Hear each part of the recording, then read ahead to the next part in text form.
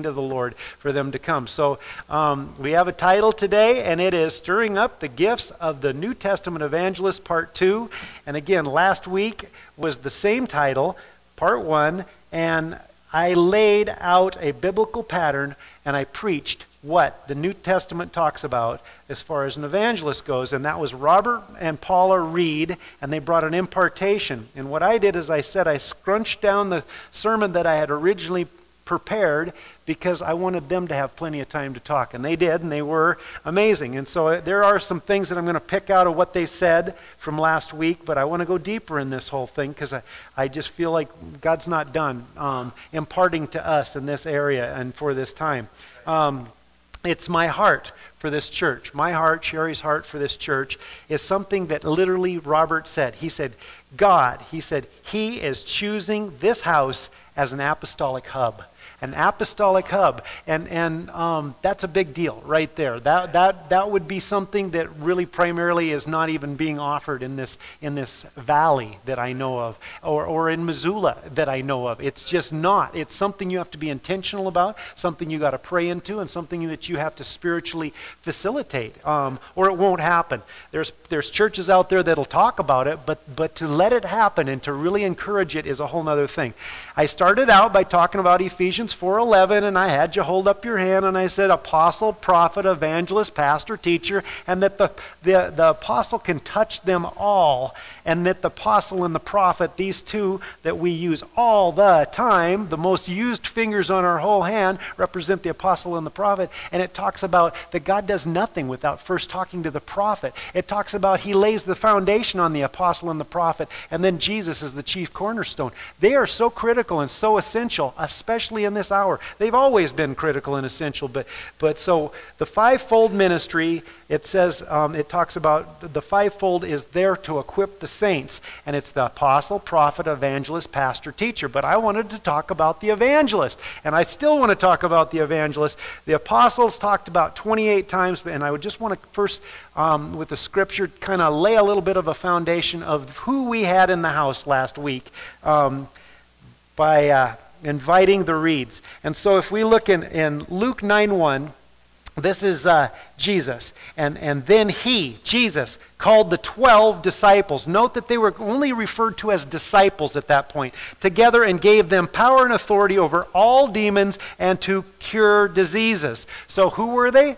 At first, they were just referred to as disciples. Then we go to Luke 2.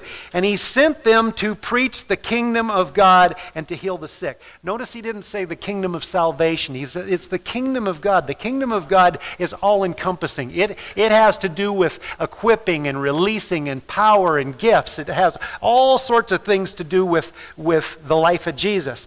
And then what was interesting is if you notice in verse 2, is he sent them out. So first they were disciples. He sent them out to preach the kingdom of God, to heal the sick. And then in verse 9, it's not on our slides, but in verse 9 it says, and the apostles, when they had returned.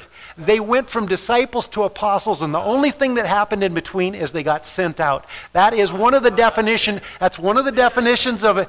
The one thing that changed between when they first were given the authority by Jesus and when they returned as apostles was they were sent out. So when we send ourselves out, when we go out and God sends us out, we'll talk about that some more, something changes in us. There's something changes from us sitting in the church and us going out. But I want to expand on that a little bit more. It also, that incidentally was all before Pentecost. Jesus gave them authority and gave them the anointing to go out and do these things.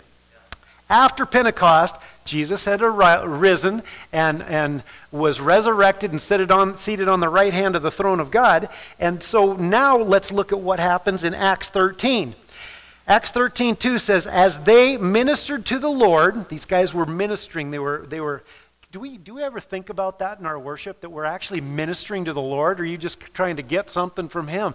We should be, that picture, as Bruce was painting that picture, he was ministering to the Lord. As we worship, our worship is ministering to the Lord. So it says in Acts 13:2, as they ministered to the Lord and fasted, the Holy Spirit said, now separate to me Barnabas and Saul for the work to which I have called them. Notice who said that. And the Holy Spirit said. That's pretty wild. So now Jesus is on the right hand of the throne of the Father. Now the Holy Spirit's doing this sending. Okay? And it says that after Jesus' resurrection, the Holy Spirit sent them out. There was 5 of them there, and prophets and teachers is what it says. Well, let me go. Actually, I didn't have that in there. It would be 13 too. But they were referred to as prophets and teachers at that point. They weren't apostles, and they were fasting and praying, and they were ministering to the Lord. But then in 13:2 it says, "Now the Holy Spirit said, 'Separate to me Barnabas and Saul,'" which that's Paul. And then in 13:3 something unique happened. "Then having fasted and prayed, and they laid hands on them, and they sent them away." So in the New Testament model, these guys weren't referred to as apostles and prophets, or they prophesied, but they were referred to as teachers. And once they were sent out, and in verse 13:3, then they fasted and prayed and they sent them out. So there's a pattern here. The Holy Spirit sent them out. He's the one that called them. And then the church prayed over them and sent them out. So now we have a New Testament after Pentecost example. And when they came back, they were referred to as apostles. In verse 14:4, one chapter later, the exact same guys, they went from being teachers and guys that could prophesy to apostles. So I'm just making a point. When they get sent out, that's what activates them. There's something about, but in the new era that we're in after Pentecost, it's 2 parts. It's the Holy Spirit and it's the church. So, and I'm making a point here that there was no freelancers. There was nobody going out and self-appointing, "Oh, I'm an apostle," that doesn't have a church behind them, that's honoring them, that's seeing the giftings in them, that doesn't have the Holy Spirit sending them out. That's the New Testament model after Pentecost, okay? And so it's just something to keep in mind. The point I'm making in all that is I believe that last week we had 2 genuine apostles in this house. 2 that had been sent out from the church work that they are over, but 2 that the Holy Spirit had empowered. And here's something else. Those guys have been at this for 40 years. That's a long time. 40 years of ministry. Some of you guys got that in your what do they call it? Your portfolio type deal. But those guys came and they were seasoned and they were right on. And this won't be on the teaching or the Facebook Live, but some of you guys on your testimony said when they would look at you, it would just, that's what I felt like. They was looking at this window of my soul. It was just looking right into it. And those words, one of you guys described that there was no ums and ifs and buts and mumbling. Do you know that Robert's 72 years old and he's sharp? He's so sharp. I just want to attribute that to the Holy Spirit. All these years of walking with the Holy Spirit has kept him sharp, sharp, sharp. I'm telling you, that's why I want to be like, that's awesome. And so anyway, I want to review somewhat of last week because they said and they gave us a strategy for this house. And Paula, when I met her, like I said, I saw her up there preaching and I thought, the Lord said, you're looking at a New Testament evangelist. And she gave us some strategies. And I just want to take a little bit of time and spend some time talking about that. Evangelistic strategy. She said, you need to start by simply witnessing our testimony.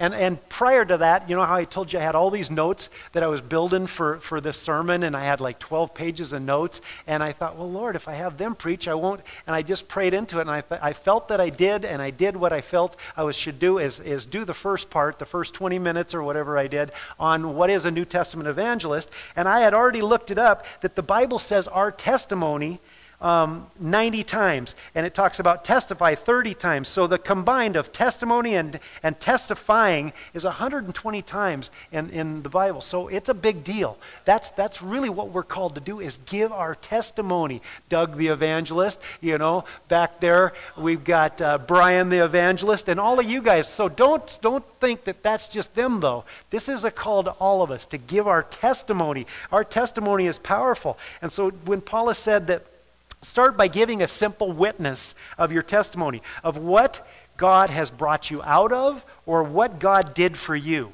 Okay, you can't go wrong with that. And everybody can do that. You don't have to think, oh, I don't have that gifting. You know, yes, you do. You have all you need to tell people what God has done for you. And I ran across this in the English Standard Version says that in Psalms 119, 111, it says, your testimonies are my heritage forever, for they are the joy of my heart.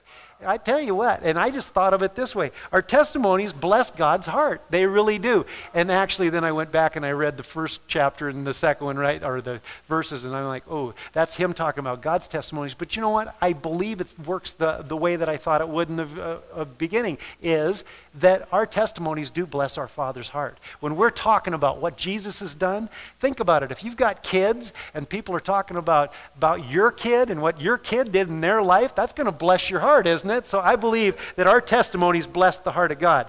All right, and Paula said that your testimony testifies to Jesus' resurrection power. So when you're talking about what he's done for you, and you're talking about, and you're given the name of Jesus, who did it, and we talked about that last week too. We need to include the name. There's power in the name of Jesus. There's no other name under heaven given to men by which you can be saved. That name is the most powerful name in the whole planet, and we need to include that in our testimony. It's not like, well, God did this, or whatever. Talk about the name of Jesus, all right? And there's power in your testimony. Power to witness. Revelations 19:10, it's not in our slides. The testimony of Jesus is the spirit of prophecy. When we testify what Jesus did in our life, it's like we're prophesying. It's like we're releasing the same power of prophecy. It's powerful, guys. If you hear anything I talk about today, recognize that in this hour especially, we need to just, everywhere we go, just drop a little seed of our testimony, wherever we go. And you know what? You're going to leave that person with a deposit. Amen? All right, so the other thing is Revelations 12:11. Now you do, and I'll bet you all have this memorized. Revelations 12:11 says, and they overcame him by the blood of the Lamb and by the word of their what? Testimony. And they did not love their lives even unto death. You know, we could preach on just the last part. It wasn't about them. They weren't making it about them. They loved the Lord more than their own life. They loved the gospel. Okay, so Jesus and our testimony qualifies us.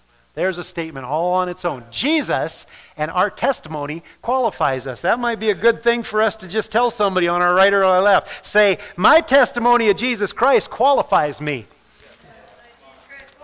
Amen. Amen. Okay, so that's just true. That's just true. Our testimony of Jesus Christ qualifies us. He's the one that qualifies us. Okay, but this is also true, is our character also qualifies us.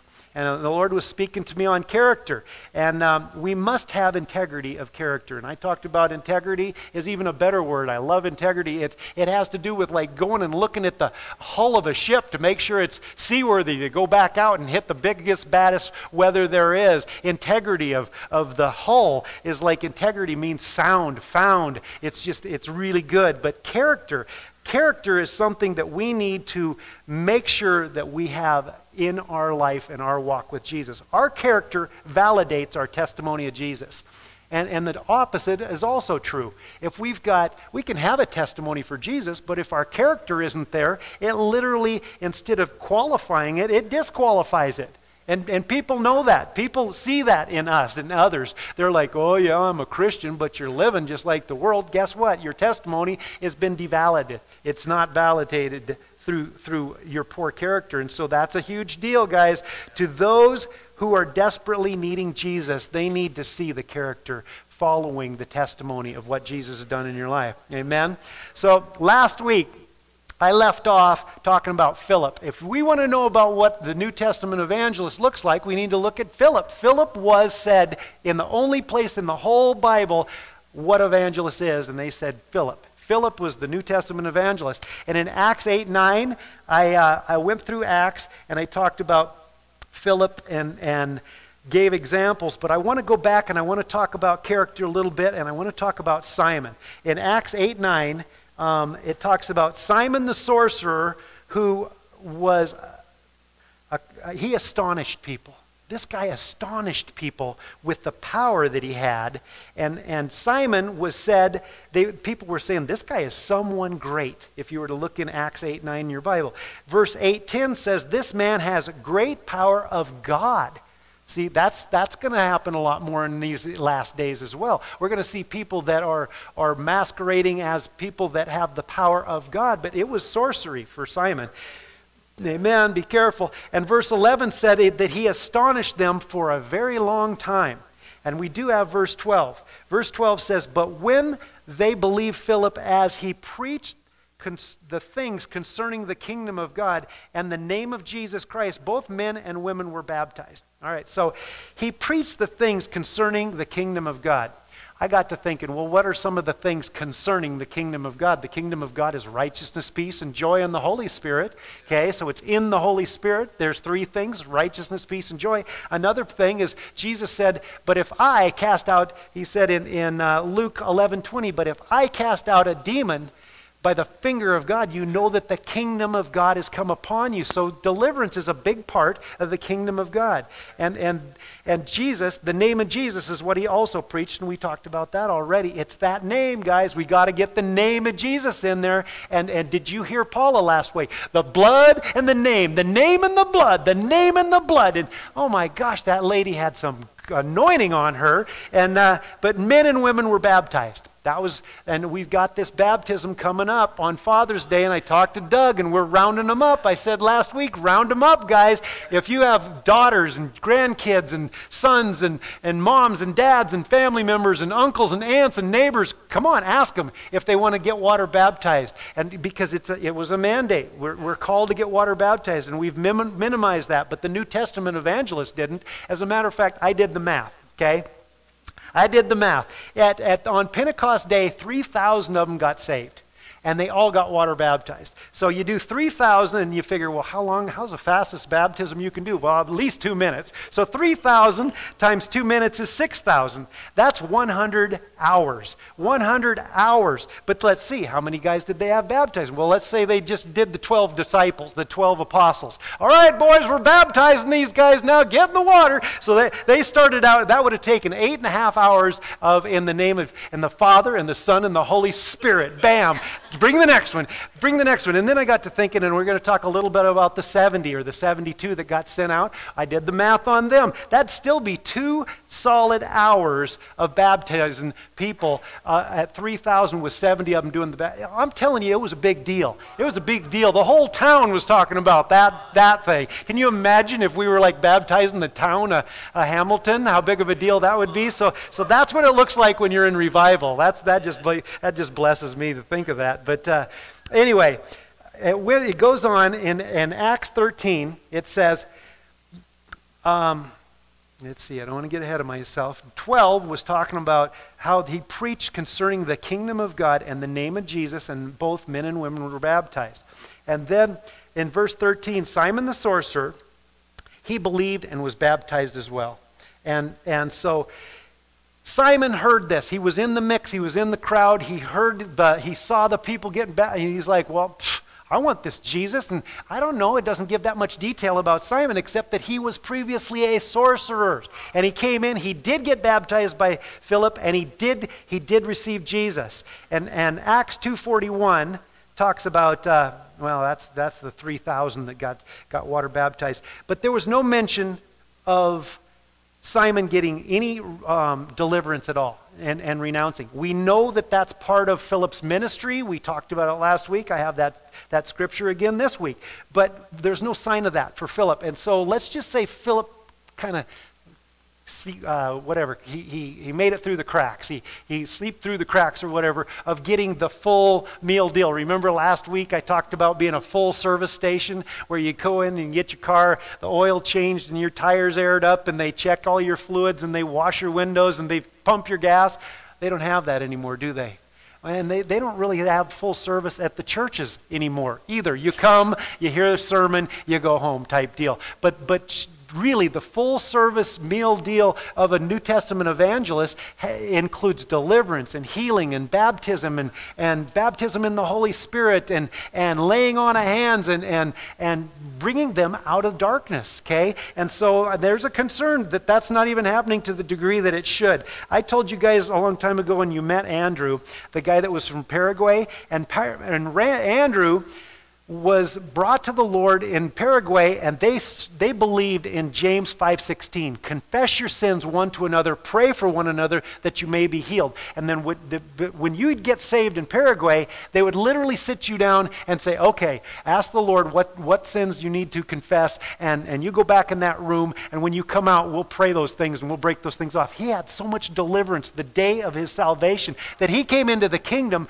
big time. He came in strong. He came in, and I wrote this down. How you come in can make all the difference in the world. How you come in can make all the difference in the world. If you come in, pray a prayer, every eye closed, every head bowed, and you don't get any of the fivefold ministry, you don't get the ministry of the evangelist, you may be handicapped through the rest of your days. And I didn't even put this in my notes, but I have a whole section about APGAR. Maybe I'll talk about it. APGAR is what they count is an APGAR count of a baby at 1 minute and I think 5 minutes when you're born. 1 minute is how you did through the birthing process, and 5 minutes is how you're doing outside of the womb.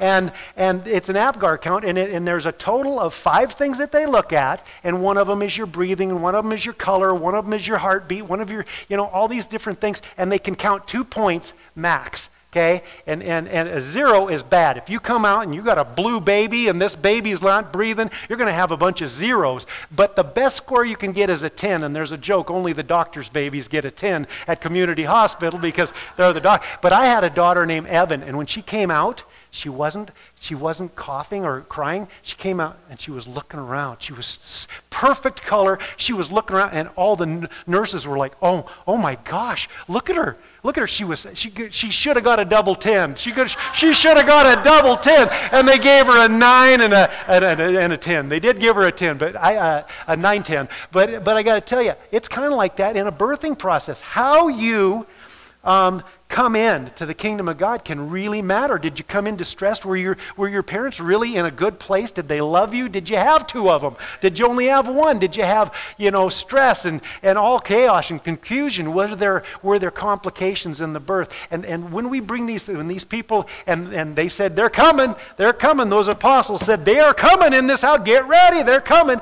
Are we ready to handle these people the way they come in to the church? Are we ready to minister to them? Do you know, back in Paraguay, when Andrew, my friend that was here visiting, Sabine preached, but Andrew just visited on another Sunday, they would have them renounce these things in their life. The church doesn't even teach about renouncing. I teach it. Renouncing in 2 Corinthians 4:2, it says, they renounce the hidden things of darkness, the things of shame. Renouncing those things. And even recently, we've had a couple salvations, and I'm thinking, Lord, don't let me fall into this habit the church has got into of not praying with people right off the bat, just breaking some stuff off right off the bat. Let them get a good launch into this kingdom experience with Jesus. So we need to be mindful of that stuff. So we have no sign of we have no sign of Simon getting these things. Philip ministered to him, but he was ministering to a lot of people. I feel like Simon slipped through the cracks, so to speak. All right, because it was part of Philip's ministry to do these things, but obviously Simon didn't get it. Now, if we look in Acts 14, Peter and John, when they called for Peter and John, because these guys had not been filled with the Holy Spirit, they needed recruits. They needed somebody to pray the baptism of the Holy Spirit. He had lots of disciples, and he needed some help. So Philip and John came, and they came with one intention, to pray for them to be baptized in the Holy Spirit. The number one physical evidence of being baptized in the Holy Spirit is speaking with an unknown tongue, a prayer language. Jude 20 says, build yourself up in your most holy faith and pray in the Holy Spirit. It's for our good. It's the only one of the spiritual gifts that actually helps us to, deal with stress and anxiety and go through situations. And it's a good gift. Amen. We need it. If you, at the conclusion of this service, with this New Testament anointing that we're praying in to stir up the gifts for, if you have not been released in your prayer language, please let us pray for you. Please let us encourage you. And if you've hit a wall on that, that's even more reason to come up, because those walls, the Lord's shown me some ways to get through those walls, and we'll pray through them, amen?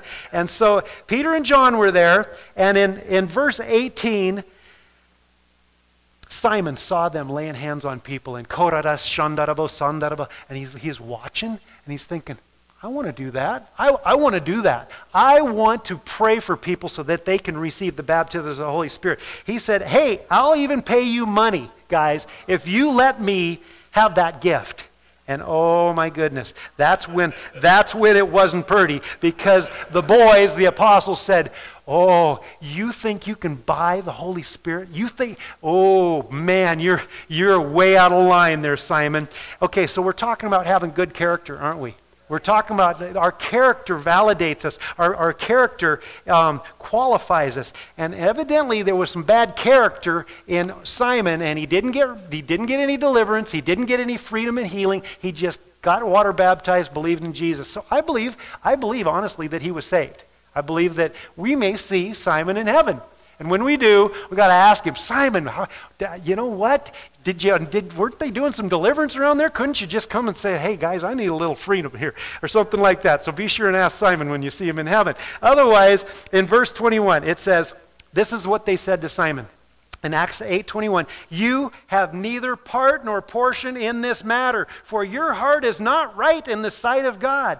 You can come into the kingdom, you can receive Jesus Christ, and still not have your heart right with God. Okay, it's real common, especially in this day where it's all this love, and there's no real emphasis on repentance. There's no emphasis on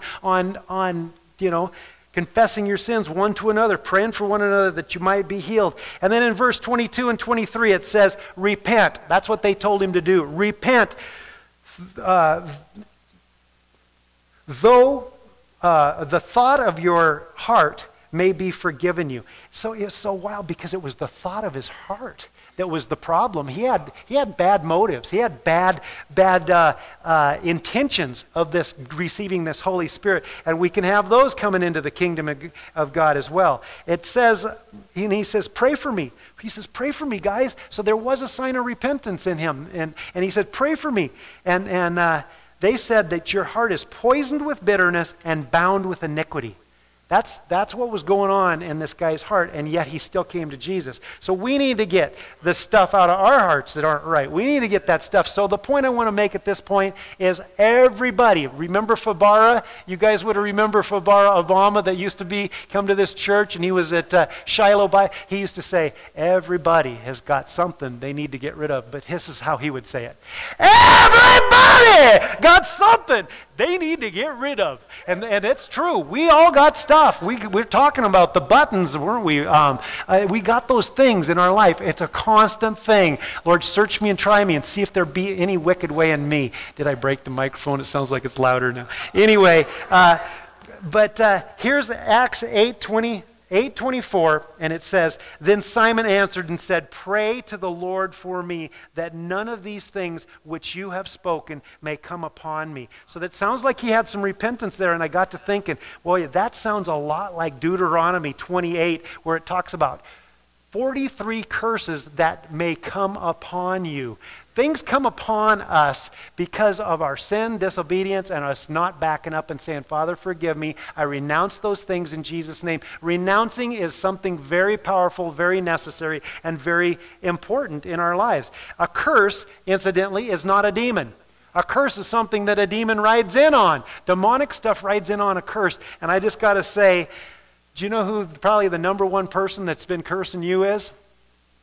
Yourself. Exactly. We speak stuff over ourselves all the time. We need to work on each other, parents and family and husbands and wives, when we hear ourselves saying, that kills me, or I'm dumb, I'm stupid, I'm whatever.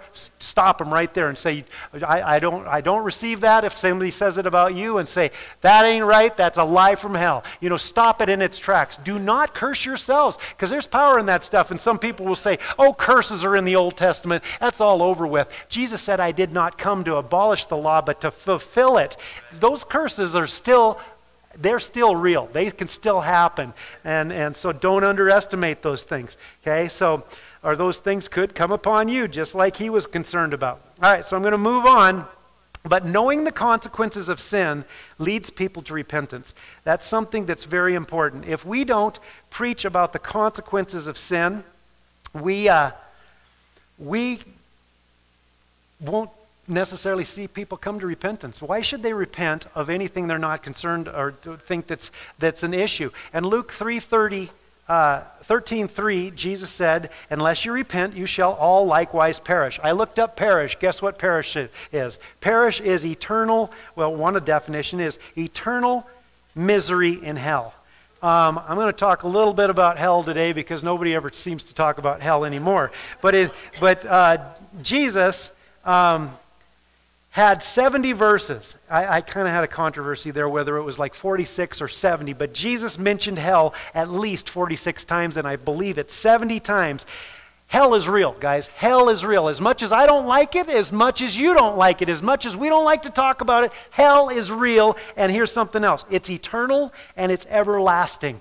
And if you look in the Bible, there's over 162 times it's talked about in the New Testament alone. So if we think that we can just go la la la la la la la and it's not real, it's as real as we're all standing here and sitting here. So I got to just say, hell is something that is being minimized in churches at a rate that's never been seen before. It's something that we need to recognize. And if you ever go to a church or you have kids that go to a church that wants to minimize hell, my best advice is run. Run, because what that will do is it will limit your ability to have a fear of the Lord. It will limit your ability to take this saving souls seriously. It will limit your ability to walk, right with good character. It's like all these things go wrong if you take that out of the equation. So we need to keep hell in the equation. There's at least 3 false teachings out there right now on hell. One is nihilism, which is kind of a no hell philosophy. The other one is Christian universalism. And it's basically that everybody goes to heaven, all roads lead to heaven, and everybody will eventually come to the understanding, oh, I blew it, oh, okay, I'll choose Jesus now. That's not in the Bible. You will not find that in the Bible. There's even a church in Missoula right now that is getting, it's going into Christian universalism. All roads lead to heaven. Nobody ever goes to hell. That's a lie, guys. It's a lie. And then there's another one called soul sleep. It's also called Christian mortalism. Seventh-day Adventists believe in it. Jehovah's Witnesses believe in it. The Latter-day Saints, the Mormons believe in it. It's a lie, guys. And guess who's the father of lies? Satan. He wants everybody to believe that we don't have to, don't believe in hell. There's no such thing as hell type deal. That's a lie from hell. Amen? Yeah. Amen. All right, so all biblical New Testament evangelists believed in hell. All of them. There wasn't one of these guys. They went to the cross. They died. They were martyred. They were martyred for believing this. They believed that if they didn't preach the gospel, people would knowingly and unknowingly go to hell. All right, so anyway, last week, and now I'm going to shift back to Paula. Paula, she's the evangelist, and she said, you have got to talk about sin. I know it's not fun, but we have to. If we don't talk about sin, guys, there will be no conviction of sin. There's no reason to even want or need a Savior if you don't talk about sin. Without sin and its consequences, these are quotes, she said, without sin and its consequences, you don't need a Savior. Okay? Understanding the penalty of sin, that Jesus paid for that, and the consequences is what it helps them come to the revelation of why he even went to the cross. It seems senseless if they don't understand that we've all sinned and fallen short of the glory of God. Again, she talked about the name of Jesus. We have got to include that name. That name is the name by which we must be saved. That name has power in that name. She talked about the blood. The blood of Jesus is what cleanses us from all unrighteousness. We have got to talk about the blood, the shed blood, and the cross. The cross those 3 things are essentially the gospel, and the gospel is the power of God unto salvation. We're wondering why people aren't getting saved and it's not sticking. They're not preaching the full gospel, the simple gospel that has the power of the salvation in it, of the gospel. Okay, so she said, don't get particular. Don't you get particular, you evangelists, when you go out. And she says, she talked about the dirties and the stinkies. And she said, of all the ones, when she'd go back after she led people to the Lord, the dirties and the stinkies are the ones that it stuck on. And she said, ask the Lord for the one. Ask him for the one. And you might see the pretty, the sweet lady that's so easy to talk to. And, oh, well, I'd rather talk to her. But there's this, the stinky and the dirty and the stinky right next to him. And you ask the Lord, Lord, which is the one? What's the one? And he might say, go over there. Because they might be to the point where they are so sick and tired of being sick and tired that they're like, I just need Jesus. I just need, because a lot of people feel like, I don't really need him. My life is fine, okay? But that dirty, stinky person may say, I am so sick of this life. I want out, or I want Jesus, and they're ready. So don't be particular. And then we do have this on slides. She specifically talked about Isaiah 58:6, and she referred to fasting, and it said, is this not the fast that I have chosen, to loose the bonds of the wickedness, to undo the heavy burdens, and to let the oppressed go free, and that you break every yoke. Guys, everything about that verse is talking about deliverance. Everything about that's talking about the oppression of hell. Everything about that is talking about setting the captive free. And the key to that is fasting. We got to be a fasting church. I'm the first one that's got to get on the bandwagon, but we got to get a routine of fasting, especially when we go out. God's sending us out, guys. We got to start fasting and praying up, and she said that will take that's what changes everything on the real hard cases. And when you go into the spiritual warfare and the realms of spiritual opposition, the fasting will make all the difference in the world. Okay, so after that, last week in Acts 8:7, it says that Philip, when he ministered, unclean spirits cried out with a loud voice and came out of many. Guys, that's New Testament Christianity. That's New Testament, and we don't see that, do we? We don't see any of that stuff going on. I think it's because we're not preaching the cross, the blood, the power of the cross, and we're not talking about sin with people. And you know what?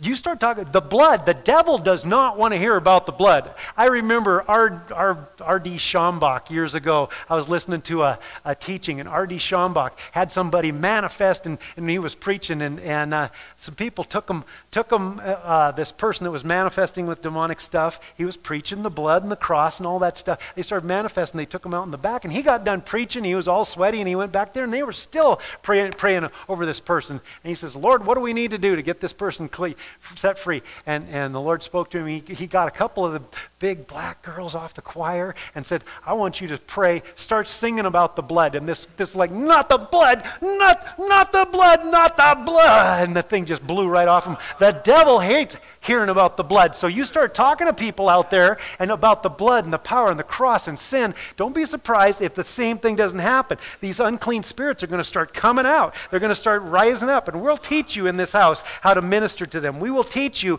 how to have a working understanding, how to minister freedom and healing through deliverance. We need it. We need it, and for such a time as this. Do you know that about a third of Jesus' ministry, approximately, was doing the ministry of deliverance? It's not some kind of a keep it in the back room thing. It was always out in the open. It was always out in the light. And here's what it says in 1 John chapter 3:8. This is Jesus' ministry. He who sins is of the devil. For the devil has sinned from the beginning. For this purpose, the Son of God was manifest that he might destroy the works of the devil. You know what? That's basically saying Jesus appeared. He was manifest. That was one of the main reasons Jesus came on the scene, is to teach us, to disciple us, and to empower us to overcome the power of the enemy. And if we want to put that in the back room, or if we want to exclude that from our ministry, we're missing something that Jesus has commissioned us to do. All right? And you know, Mark 16:15, he says, go, preach the gospel to every creature. Mark 16:16 says, and he who believes and is baptized will be saved, and he who does not believe will be condemned. And Mark 16:17, and these signs shall follow. We could preach a whole sermon on these signs shall follow those who believe. Everybody in this house believes. These signs should be following us. It says, in my name they will, number one on the list, cast out demons. They will speak with new tongues. So if we haven't been released in our prayer language, let's get her done. Let's pray. Let's get that gift in operation in you. But also, I want you to be open to two things. more freedom and healing in your own life from spiritual stuff, and I can teach, I can clarify, I can biblically clarify that yes, Christians can have these things in their life. But we also need to be ready to be engaged when these things show up, when we have the opportunity to pray, even in our own family. You know, Sherry has a testimony of that, of praying in her own family, and she fasted up, and it had a breaker anointing when she did pray. And so for such a time as this, we need to be able to operate in this ministry. And I'm not going to call it a gift. In a minute, I'm going to tell you why I'm not going to call it a gift. Do you realize that there's Father, Son, and Holy Spirit gifts, right? We have Father gifts in in Romans chapter 12. We have the Son gifts in Ephesians 11, and we have the Holy Spirit gifts in 1 Corinthians chapter 12. And in all three of those sets of gifts, it never says that deliverance is a gift. You know why?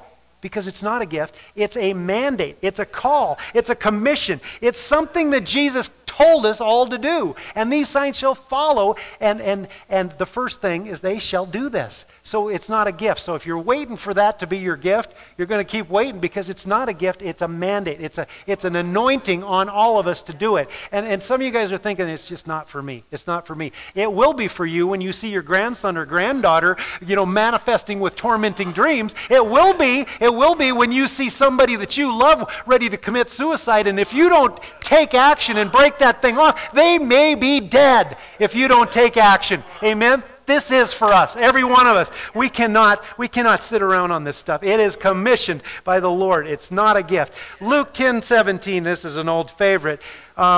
It says that then the 70 returned with joy, saying, Lord, even the demons are subject to us in your name. Okay? There's joy in this, guys, and we don't want to do it for the joy. It's a byproduct of seeing people set free, of seeing people healthy and whole, and oh my gosh, it's the most rewarding thing in the whole world that you, just you, little old you and little old me, can be used by the God of the universe to minister the life of Jesus. And it's the greatest joy in the world. There's nothing greater. There's nothing better. And the Lord, they said, Lord, even the demons are subject to us in your name. You know what? They're subject to you as well in his name. And verse 19, he says, behold, I give you authority to trample on serpents and scorpions and over all, say all the power of the enemy, and nothing shall by any means hurt you. That's a promise from your Savior. And that's he's commissioning the disciples to go out. In Luke 10, we are his disciples, every one of us. Amen? Okay, so the ministry of deliverance is the ministry of the New Testament evangelist, but it's also called, we're called to it. It's so needed in this hour. So much. I just want to talk for a few minutes. There's so much darkness right now. COVID virus. If you're watching on the video right now, this may be 10 years from now. We're going through this virus called COVID-19, and it has put this whole world in a havoc. This whole world has come under, and I heard this statistic. I don't know how they would have come up with this number, but 5 times more depression, 5 times more anxiety, 5 times more drug addiction, 5 times more suicide going on, 5 times more confusion. Remember, I taught on confusion. Whenever you hear confusion, look for mixing. Someplace you're mixing light and dark, truth and error. Mixing comes from confusion. There's so much confusion out there. People are confused. They've been locked up. They've been in lockdown. They've been in isolation. It's had an effect on people. And I got to tell you, this effect is not good. There's people that need deliverance just from this virus alone. They needed it probably going into this virus, but it's gotten worse and worse and worse. Pornography's off the chart. Sexual abuse is off the chart. And I have one question. Where is the church in all of that? Where's the church ministering these people? You know what they're doing? They're sending them to the psychologists and the psychiatrists, and they're putting them on medications. They're sending them to counseling. I got to tell you, if it's a demon, you can't counsel out a demon. You can't. You can help modify their behavior, but they're going to leave out of that counseling office with that same spirit on board. So God's calling us at this church to be the church that will minister life and freedom and healing to people, and you'll see. You'll see. He'll start sending us people. We get equipped, we get under the understanding, and we start doing it with excellence. God will send his kids here because he loves them. He wants to see them whole. Don't you want to see your kids whole? Well, he's a good Father God, and he wants his kids whole. So, at any rate, Robert, he said 3 times. Well, I'm going to skip. I'm going to come back to that. Robert said 3 times, they're coming. They're coming. They're coming. They're coming. Pastor Keith, they're coming. Amen. And so I want to go and talk about the church a little bit and how the church is out there. The church has been dropping the balls. And I want to just talk about this. Anybody who minimizes the need for deliverance, and it's big out there. The more churches you go, you just go to the pastor. What's your view on deliverance? That should be a good question to every church you go to. Anybody who minimizes hell, we talked about that. There's churches real nearby that'll never talk about it, and they'll actually teach away from it. And the power of the devil. Okay, and I understand. Let me just clarify. I want to clarify that I do not want to instill fear, and I don't want to instill an unhealthy attraction for hell at all, where we're thinking demon. But I got to tell you, we need to be mindful of the spiritual realm. We need to recognize that we are at war. We are at war. And I just want to talk. I got a little bit of page of notes here that I just want to talk about, clarifying scriptures that say we are at war, and then we got to take this stuff very, very serious. Any church that doesn't take it serious, I'm going to say this, they are doing a great injustice to the body of Christ. And you know what? There's big names. I could name pastors that you guys are all honoring and thinking they're the best, and they will say stuff like, the devil's just a toothless lion. The devil's been defeated. The devil's this, the devil's that. Well, I got to tell you, that devil's doing some pretty big havoc on our nation, and he's doing it right in the church of the pastors that are saying that stuff, because they're not discipling into their ability to take authority and dominion over this devil that we have. And if we're not aware of that, if we're not conscientiously understanding that, we're sitting ducks. We really are defenseless, and it's sad because families are getting took out. Marriages are getting took out. Health, people's health is getting took out. They don't even know that there's a such thing as a spirit of infirmity afflicting their physical body. We need to educate and move into freedom and healing in this house, and God will send the people. He'll send his kids here, I promise you.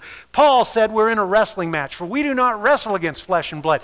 I wrestled for 4 years in high school. It is one of the most intense sports out there. It is, for its time period, 3 2-minute periods, you are going full out or you're going to get pinned. And you're going with every ounce of strength you're using, every muscle in your body. And Paul said we're in a wrestling match. We are in a wrestling match with spiritual things, not flesh and blood, with spiritual things.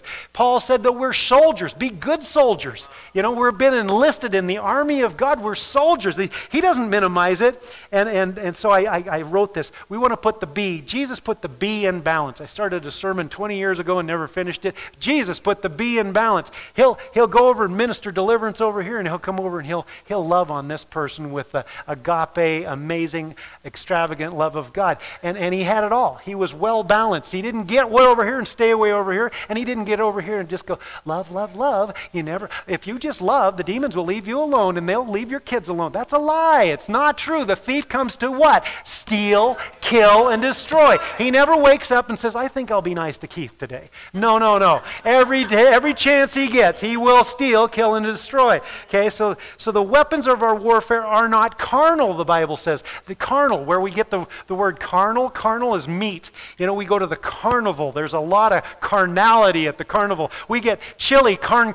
That means there's meat in that chili. We are not wrestling against flesh and blood. We're wrestling against spiritual. It's a spiritual battle, and our warfare, the weapons of our warfare are not carnal. We're not going to use a knife and a gun and an axe and a stick. We're going to use our mouth. We're going to say no in Jesus' name. The blood of Jesus is against you. You will not. I've been praying more warfare over our services in just the last couple, and I'm seeing such a big difference. It's like we don't get the distractions. We don't get the resistance. We don't get the opposition. Why? Because we're telling it no. You guys can tell stuff no, and it will respond because you have Christ in you, the hope of glory. Amen? All right, so underestimating our adversary is a huge mistake, and his destructiveness. I don't want to put him up on a pedestal and say, oh, let's talk about the devil. I just want to say, let's talk about the devil. Let's talk about him in his defeated condition. And that's what so many churches do. They'll say, Jesus is defeated, and The devil's been defeated by Jesus, and Jesus has got the victory. That's true. But there's this word I want to introduce. It's called appropriate.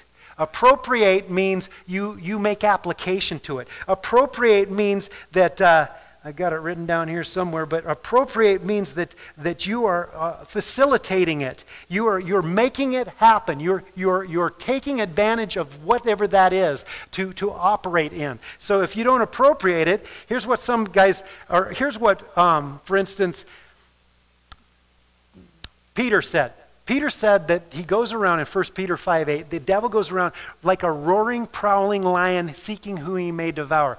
Have you ever watched the Animal Kingdom? Have you ever watched, National Geographic and watched those lions ripping a gazelle apart? It's not pretty. It's gruesome. They'll even say it's graphic. Don't let your kids watch this. That's what the devil is doing to people in the spiritual realm. Peter is trying to give you the clue. Give me the clue. Give us the clue. This is serious, guys. This is not fun and games. This is not, oh, if you'd like to do deliverance, this is an option for you. This is not optional. This is the devil that we are up against. Paul said he's the ruler of darkness. He rules in the darkness. We were talking about the fourth watch. The fourth watch is when more evil, destruction, and heinousness goes on. Why? Because he's the ruler of darkness. He's shredding people's lives in that dark time. Okay, John said the whole world is under his sway. That's a lot. The whole world is under his sway. There's influence all over. When I went and I heard Paula preach, she was talking about the influences of the adversary and how clueless people are. He is all about getting influence. He's all about spheres of influence. And we are the only ones on the planet that are authorized to take back his influence. We're the only ones because of Christ in us. We have been authorized to do the same thing Jesus was manifest to do, to destroy the works of the devil.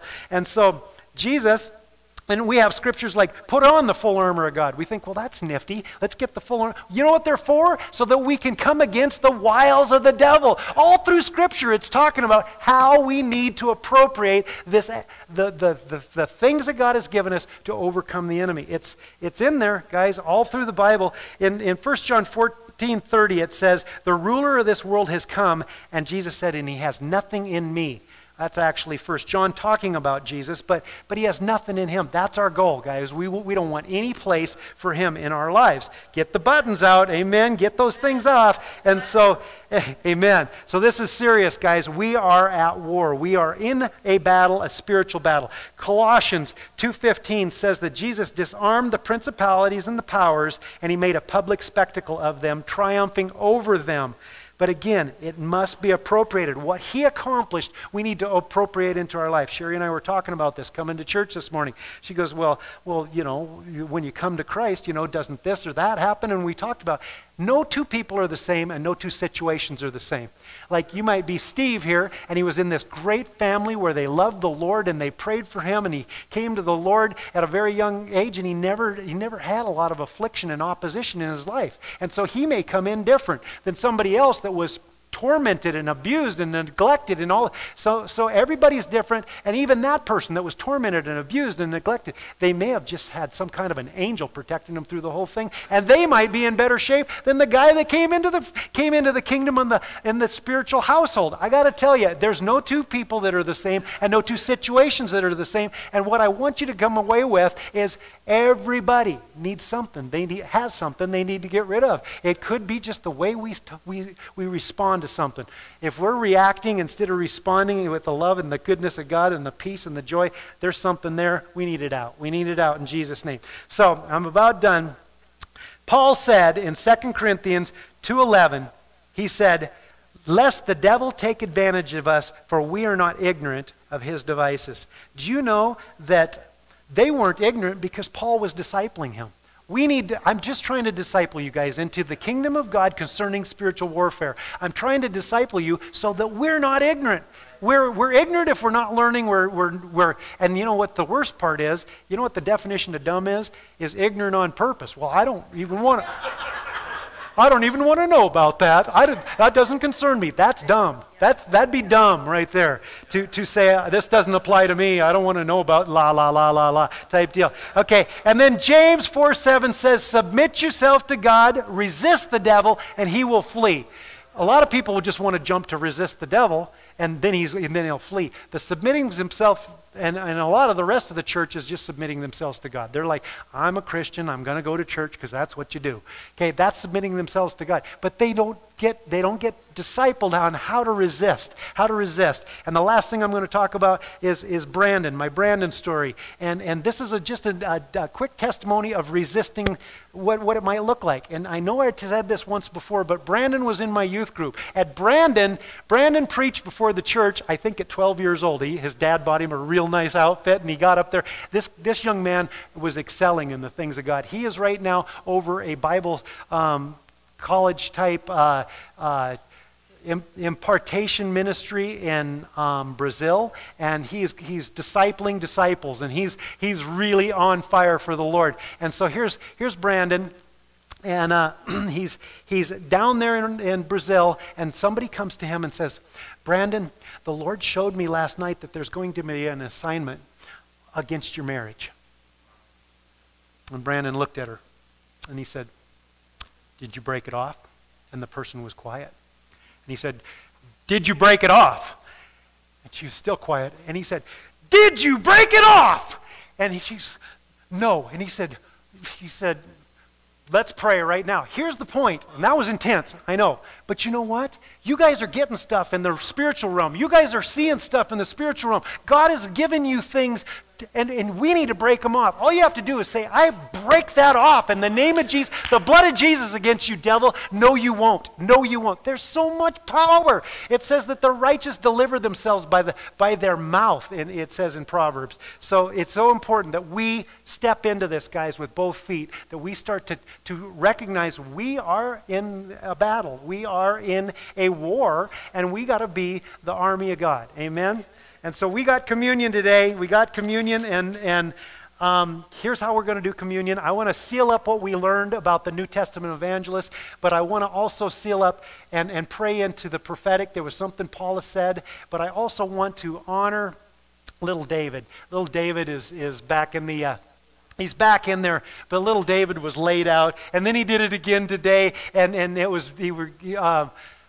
Doug and Julie were getting ministered to because he grabbed the black flag. And what is the black flag? Righteous judgment. And the Lord was speaking. So I believe that there's righteous judgment in this hour that the Lord is doing, but he's looking to raise up his church, his army, his last days saints and army to minister life and healing.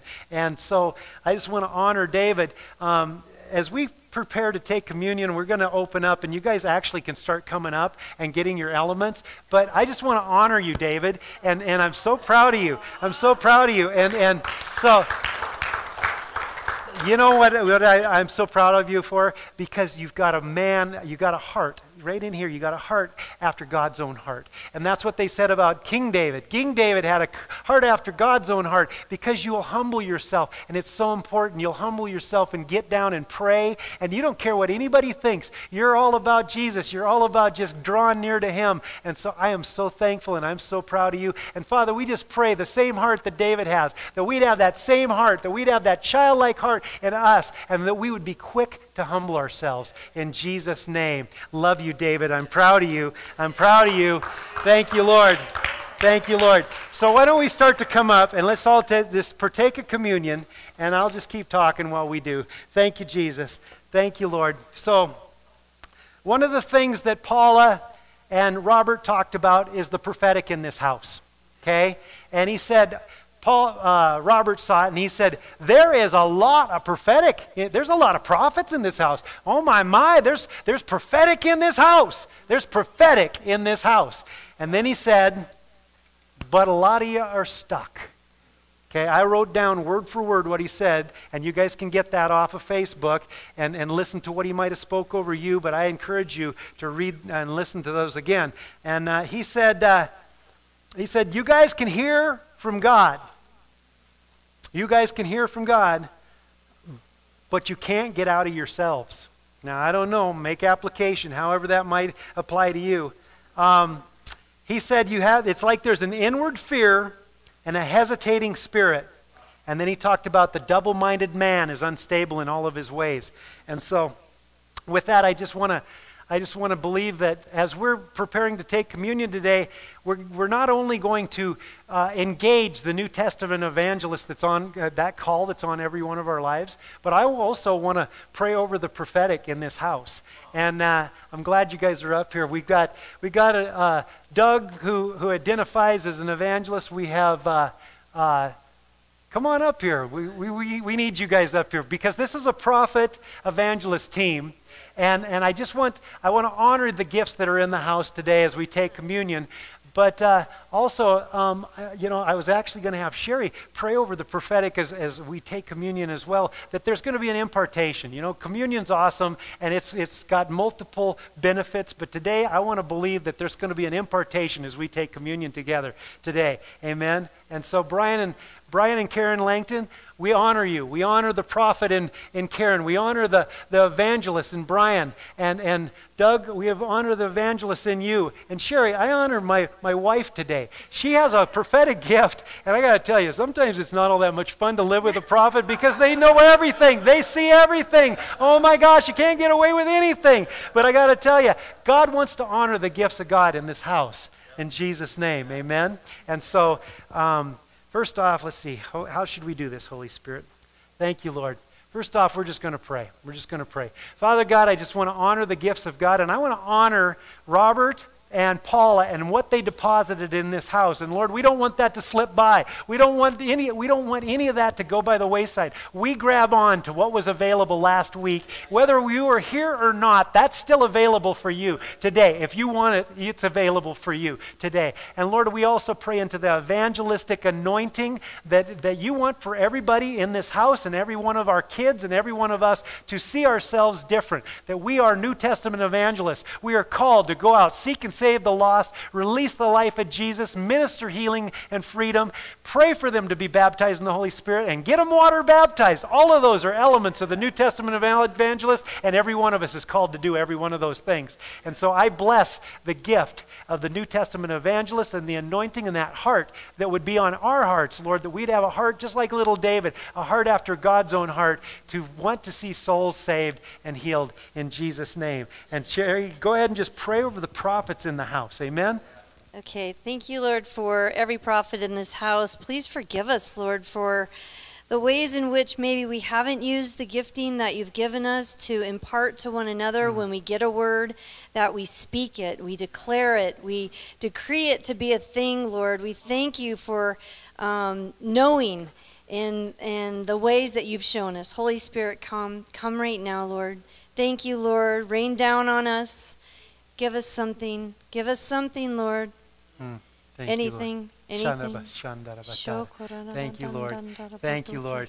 Well, Father, we're just going to believe that this is going to be a time of impartation. As we take this element right now, it is in symbolic representation of your body, which was broken for us. If there's any sickness in this house, if there's anything that's not of God, we pray for manifested healing in this house. As we partake of this element, Lord, we're partaking of you. You said, if you won't eat my flesh and drink my blood, you'll have no part of me. That sounds kind of gnarly, but what we're doing, Lord, is we are engaging in your body and your blood, and we're saying yes and amen to everything you have for us. We are appropriating the victory of the cross of Calvary. We're appropriating everything that you died and did for us through the resurrection and everything that you've given us through the gifting and the power of God. So as we partake of this, just take of it with just an anticipation to receive an impartation in Jesus' name. Thank you, Lord. Thank you, Lord. We receive it, Lord, by faith. By faith we receive. We're going to walk out that door different in Jesus' name. Thank you, Lord. And after supper, he took the cup. And he said, this is the cup of my blood in the New Testament and the New Testament covenant in my blood. And so we just lift up this cup right now.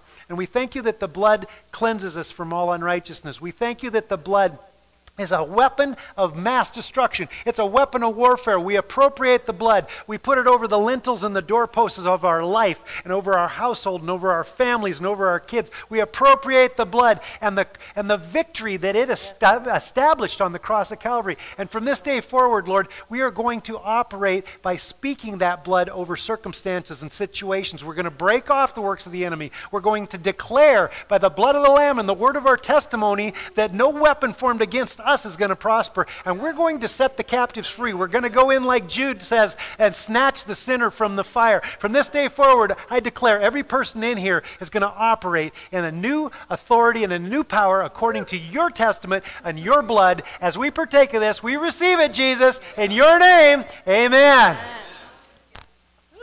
Hallelujah. Hallelujah. And the Word of God says, as often as you drink this cup and eat this bread and drink this cup, you do it in remembrance of me. Amen? We got a song, and I got to tell you about the song. Okay, I have played this song over and over and over, sometimes 7, 8, 9 times a day. It's just been ministering to my soul. You all know it. You all know this song. And I was mechanicing the other day, and I was like, Lord, I got to do some overhead welding. And I thought, I'm going to burn through this tank. And so I put the song on, and I waited till the second verse where it really gets going. And I made such a great weld. It was like, man, it was like an anointed weld. And then last week I had this like nasty job. I had to go steam clean. I knew it was going to blow back in my face, and I thought, I'm putting in that song again. So I put that song in. I had the best time steam cleaning. And then I had this project where I forgot to put an O-ring on the back of this thing, and I got it all together. It took me an hour to get it all together, and I greased it, and the grease came out in the wrong spot, and I thought, dang it, Lord, I did it wrong, and I thought, I'll put the song in. I put that song on, this song on, and I did an hour project in the time that this song is, probably 5 minutes. It was like he translated me through the project listening to this song. He supernaturally gave me everything I needed to do the whole project a second time, and I did it in the time of this song. I just want to tell you, this song blesses me. I hope it blesses you as much as it blesses me, but let's just worship the Lord on this last song. Amen. God bless you.